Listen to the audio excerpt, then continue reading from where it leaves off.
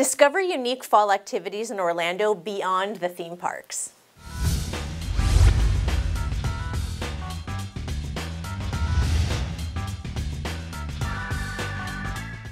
I'm Eve Metlis with Watson Realty with your Tuesday tip. As you know, Orlando is known for its theme parks and attractions. Here are 4 great fall activities in and around Orlando. Holidays at Leu Gardens. Stroll through 50 acres of beautiful vignettes and container gardens with thousands of poinsettias to put you in the holiday spirit. You can also take a guided tour of the historic Leu house, adorned with Christmas trees trimmed in ornaments and ribbons, plus holiday decorations throughout the 11-room estate home. Lake Eola Farmers Market. Lake Eola is a central park in downtown Orlando, and on Sundays, it hosts a vibrant farmers market.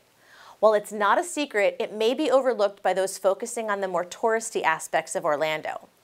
The market features local vendors offering fresh produce, artisanal goods, and a variety of food options. It's a fantastic way to experience local flavors and support small businesses. Wekiva Island is just outside of Orlando and is a hidden gem for nature lovers.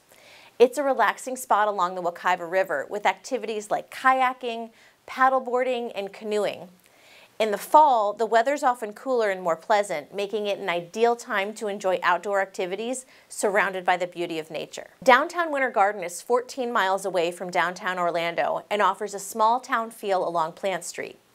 The West Orange Bike Trail runs through downtown, and in the fall, there are several activities you can take part in. From light up Winter Garden with entertainment and activities for kids and holiday fun to the Winter Garden Christmas Parade featuring Santa Claus to the holiday market with vendor booths of holiday decor, crafts, and sweet treats in addition to free kids holiday entertainment.